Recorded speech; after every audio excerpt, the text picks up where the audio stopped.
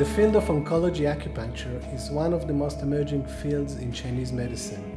There is now a vast amount of research showing the benefit of acupuncture to cancer patients, especially during the treatments of chemotherapy and other treatments they're undergoing.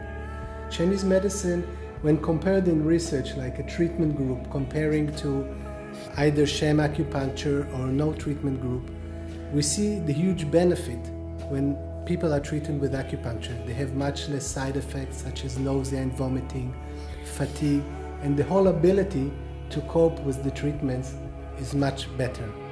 So this is one of the unique opportunities to help and relieve the suffering.